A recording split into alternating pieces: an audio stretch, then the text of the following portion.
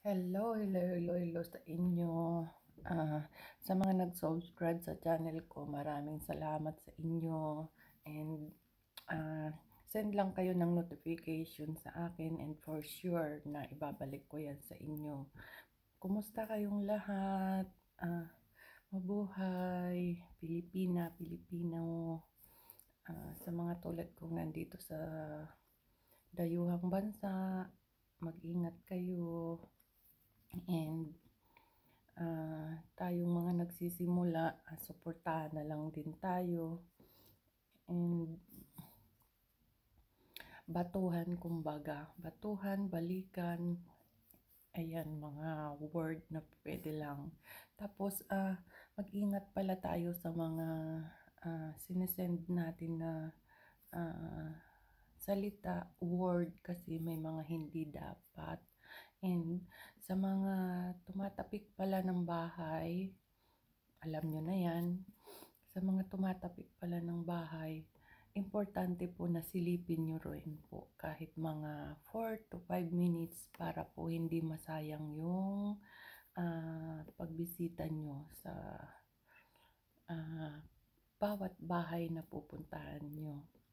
Ayan mga kabishi, patapik lang po ng bahay and send lang ng note kasi 100% ay ibabalik ko po sa inyo yan mga kabishi. Saan sulok man kayo ng mundo, Pilipino, Pilipina, ibalik or magtulungan tayo. Yan naman ang ating mga kaugalian. Yan ang kaugalian nating mga Pilipino. Yan, yun lang po.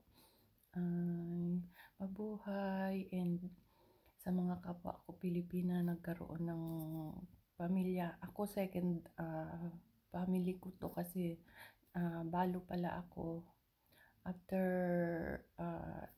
2014, 15, 16, 17, 18. After 4 years, nagpamilya ako ulit. May isa akong anak na iwan sa Pilipinas kasi habang pinoprocess yung papers namin is nagkaroon ng problema yung about sa renewal ng passport ng anak ko nang dahil lang sa isang word na mali sa name ko, sa birth certificate ng anak ko. So naantala yung renewal ng passport niya. So nagtagal siya kasi pa-correct ng spelling is almost 3 months. So, inayos ko naman din muna yan bago ako umalis. Yun nga lang, hindi na siya makakahabol sa akin. So, naiwan siya. Hopefully, by next year, makuha ko siya kasi nag-iisa lang yung anak ko and then dalaga na.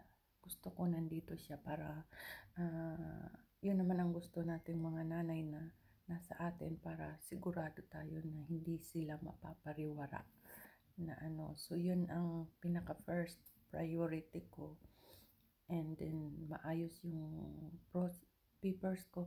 Nasa process pala ako ng adjustment of status ngayon. So kaya ito ako nag YouTube ang lola, di marunong mag-edit.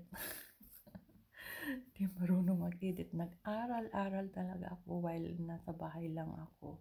So yan, mga kawishi, tulungan, ingat kayong lahat. Maraming salamat. Send lang notification, and for sure ang lola is ibabalik ko sa inyo yan. Maraming salamat. God bless you all. Ayan.